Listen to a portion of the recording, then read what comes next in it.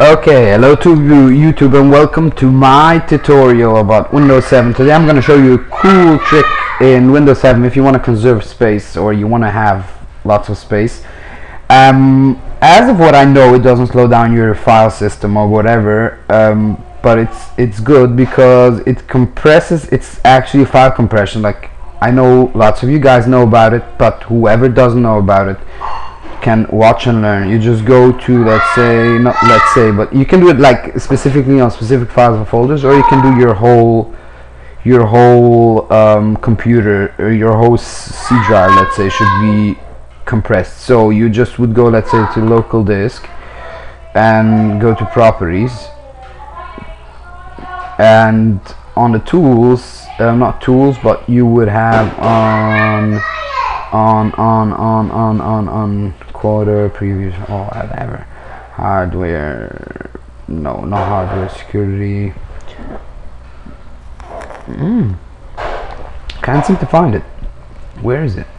Don't remember.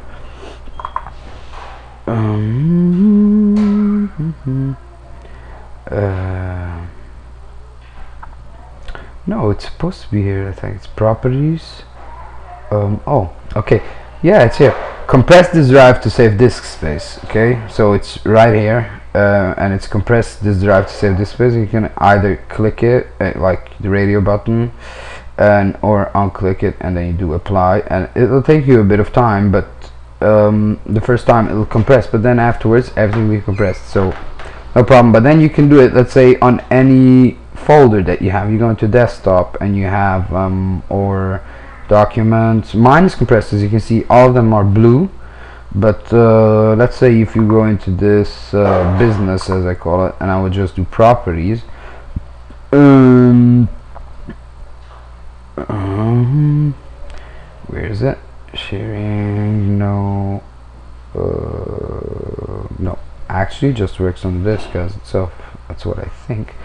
I think you should be able to do it on separate folders.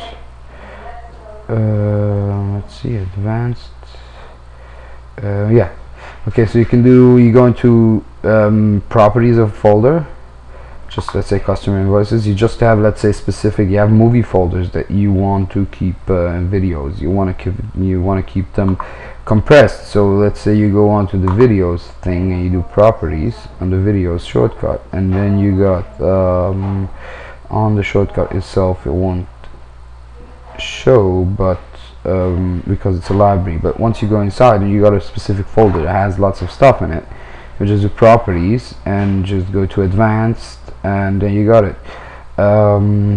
Compress content, save disk space.